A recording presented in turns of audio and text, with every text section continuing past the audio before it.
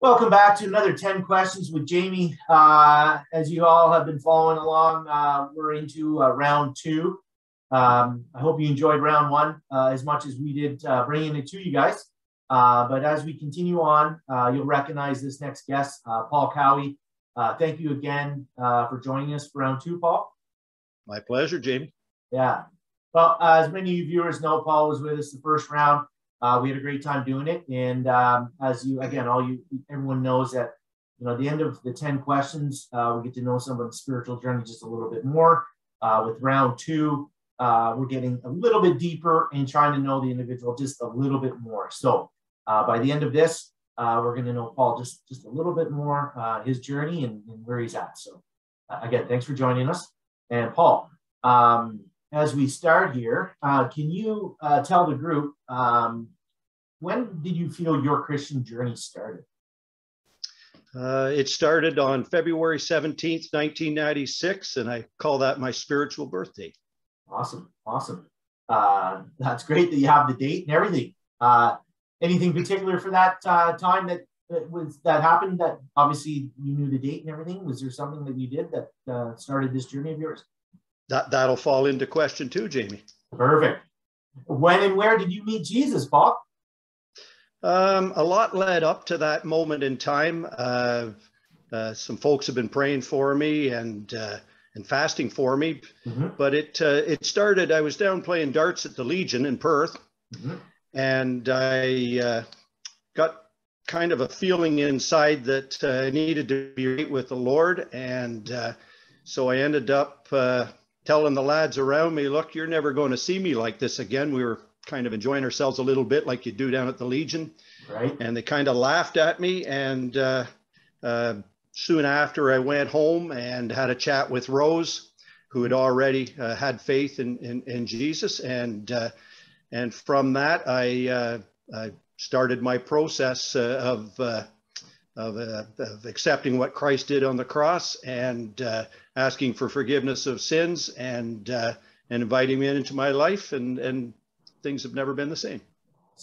Awesome. That's great. That's great that you can share that with us, and it's great that you have the date and the year, everything right down, and you knew what you were doing, and it's wonderful that we can, we know right to that very point what turned us around and sent us towards Christ. So that's awesome.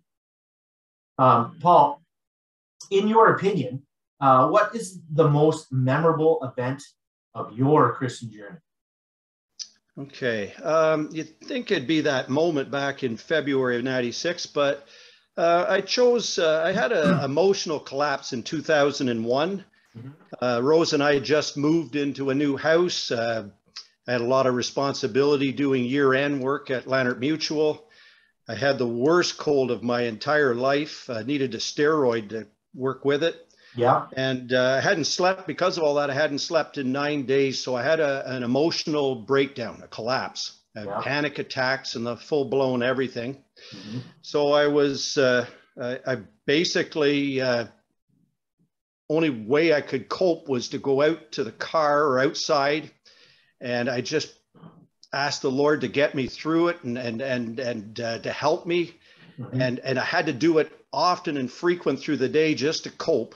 Yeah. And that lasted for about 4 weeks, but I've never felt so close to the Lord as that time where he literally lifted me up and enabled me to heal emotionally and maybe stronger since then. Yeah. And it's wonderful when you look back at that in those troublesome times and the hardships in our lives, and while we're in it, it's very difficult sometimes to think of anything but that, the particular hardship. But looking back and seeing the Lord work within us and us with the Lord and leaning on the Lord, and it's obvious that He's carried us through that hardship, right? And it was a double-edged sword. It was one of the most difficult times in my life, but it was one of the most beautiful. Yeah, amen to that. Yeah, no, for sure. Well, Paul, can you share a time in your life? What do you find is one of the most difficult things to do in your Christian journey? Well, I'm getting old, Jamie, but believe it or not, I still got lots of energy. Yeah. And with that is not standing still. So the thing I find difficult is listening in silence to God. Mm-hmm. So I sit there in a chair. I try to, I practice it, but I spend time trying to listen and just to sit quietly and to remove those temptations in your mind to think about other things or to get up and walk around or distractions around you. So I find listening in silence very difficult. Yeah, yeah. And you know what? And it's very common. You know, I've run into the Q&A and some similar, very similar answers. And you know, our life, our world, our society is very hustle and bustle, go, go, go, right? And like you said, just finding the time for that silence can be difficult, and then utilizing it. So I'm with you there. I totally get that. Yeah. Paul, now I started the question before the last one here. Can you share a time in your life when you felt the Holy Spirit working in your life? Okay, when you first come to know the Lord, and to be honest with you, for years after, that's a long journey. Mm-hmm. You have a lot of biblical knowledge, and you discern the events of the world around you and people around you and things. Mm-hmm. So the Holy Spirit has been working a lot. At one point, I remember moving from a bit of a legalistic mindset of having the knowledge. And now what do I do with that knowledge afterwards? Do I use it for something really good and beautiful and positive, or do I use it to be judgmental? Mm-hmm. So I've moved from that mindset over time through the Holy Spirit, leading me to a mindset of loving and showing much grace with that knowledge, and instead of acting like I'm God sometimes. Right. Yeah. Yeah. Oh, good. Yeah, that's great. That's a continual thing with the Holy Spirit. Of course. Yeah. Oh, yeah. And you know, our idea is just to try to be as consistent as possible with it, right? So, yeah. Now, this is a question I'm particularly interested in from our guests, and that is, in a conversation with someone who has never heard about God, what would you say about God from your experience? Okay, so they've never heard of God or know little. I tend to want to bring out the attributes of God. Mm-hmm. So I would start with love, because God is all about love. He's full of love, and he's desperate. He wants a relationship with you. Mm-hmm. And ultimately, in sending Jesus to the cross, the ultimate gift of love. Mm-hmm. He's willing to forgive whatever we've done. That's an important thing, that some folks think they've gone too far and God will never forgive me. There is no too far if you come to him with a sincere heart, and God's very forgiving. He brings comfort. So when I'm scared or lost in my life, I find a lot of comfort in God, in praying, and a peace sweeps across me.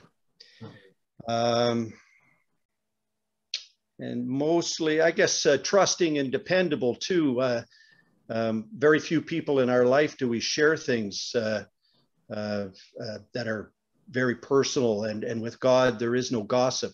You can pour your heart out to him, and he's dependable, available 24/7, unlike folks you depend on, and very trusting to keep it there without condemning me. Yeah. Excellent description, really. And for sure, you know, the excitement of explaining that to somebody would be neat in itself, but you know, just relaying our journeys to one another, especially those that haven't really got a lot of examples in their life, you know, is awesome, and for just the many reasons you suggested. So excellent. Yeah. Here's another good one, designed for Paul Cowie here. What is one of your greatest strengths and one of your greatest weaknesses in your Christian journey? Okay. It's funny. I got a lot of weaknesses, but We I'll just see if need I can one. find a strength in here, Jamie. The strength, I care about people. That can manifest itself in many ways. Things you might see where I maybe go out to coffee with somebody I think could use it, or maybe they just need some help with something, or there's other ways you can care about people that they don't see. One is praying for folks. You know, it might be somebody just on the street you see who's struggling to walk. Maybe you say a quick prayer to God, or somebody who doesn't know you're praying for them within the church family, but you care. You care about what's going on. You pay attention. You invest in people. And then there's other ways you can do things that they don't see either, that you show you care. And we'll just leave that at that. Yeah. Now, weaknesses, we're trying to keep this under 15 minutes, Jamie, or so I'm not going to go off the handle here. One of the weaknesses is patience. With a lot of energy comes a lot of mistakes. So I'd say whether it's in traffic, I watched CJOH News here earlier, and I need a lot of patience with politicians or things I see folks doing in the news that goes against maybe my biblical viewpoint. Right. Lineups in grocery stores. So I'm full of a bit of baggage, Jamie. So that's one of my weaknesses. That's the only one I'm going to tell you today. Yeah, no, that's good. And, you know, I can, without going too far into it on myself, I can totally relate with the patience thing. So you have a sympathetic ear on that one. So now, what would you find the hardest part of being a Christian today, Paul? There's a lot. I would say trying to have conversations about faith with people, whether they're my friends, whether they're a random person. I might just meet at Tim Hortons or up street or something, and we decide to chat. I can be kind of a chatty person. Your friends will respect you enough to allow you to talk a little bit. And it's not like you're, some folks have a wonderful gift of standing on a street corner. That may be not me, but, you know, you get into faith, and folks, the world offers so many different answers to it. So it's hard to have those conversations. You have some, but that can be very challenging. I agree. Here's another interesting question that I'm interested in hearing all the answers from my guests, but this one in particular. When or where are you most likely to be aware of God's presence? Okay. I'm most aware when I'm having conversations with people or looking at the circumstances unfolding before me, whether I'm up street or at home. I look for God at work around me, and I join in.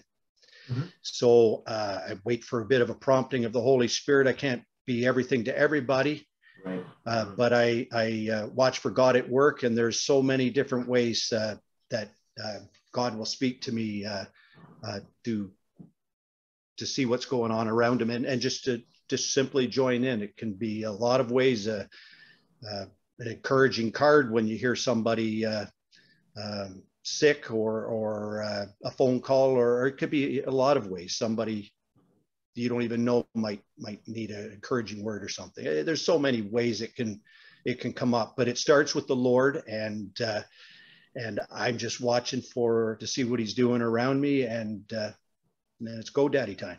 Yeah. And you're one to get out in the community and, spend time on the street, like walking up and down and doing a lot of stuff like that, where you're interacting with society too, which is perfect for your gift. And, again, when you feel the presence of the Lord, you're right in it, right? In the community. So that's good. Yeah. Awesome. Well, right, our last question, Paul, and I have to be honest with you, it's probably one of the most exciting questions that I've, again, anticipating many wonderful answers. It is, I think, more of a hypothetical question, but it's, it's fun one nonetheless. And that's when you get to heaven, Paul, and you had the opportunity to ask God one question. What would that question be? Okay, I hope my answer is not disappointing. I thought about it and I got thinking, here I'm going to transition from this dirty old flesh, and I'm moving into heaven in I think a glorified body. Yeah. I think I'll give you an answer at the end, but I think I'm just going to be standing in awe looking at the Lord, and I don't think any of those things back on earth that I've maybe thought about here now that I want to ask him matter. Yeah. But just to give you an answer to the question, and it's not an exciting answer, but it means a lot to me. I might want to know where my mom and my dad are. Yeah. There's going to be a wide range and that's why I like this question, because, to be honest with you, we probably won't have any questions, but, we're going to have fun with it. And there's going to be so many diverse answers from the group. And well, you could have come up with a big theological question about why, how do the birds know to go south in the fall or whatever? But I just think we'll be standing in the awe of the Lord, and I don't see me having it. I know you're looking for one, so it'd be kind of cool to make sure mom and dad were up there. I believe they are, but I just thought it'd be cool. I think there'd be many people, similar, we're some loved ones, right? But no, that's good. And it's fun to do it. It's fun to do the questions with everybody. Paul, I had a great time doing it with you today. I hope you enjoyed your time with me today as well. For sure. Awesome. And viewers, I hope, again, you enjoyed the show. As we have done it many times before, we continue to do it as long as there's people here.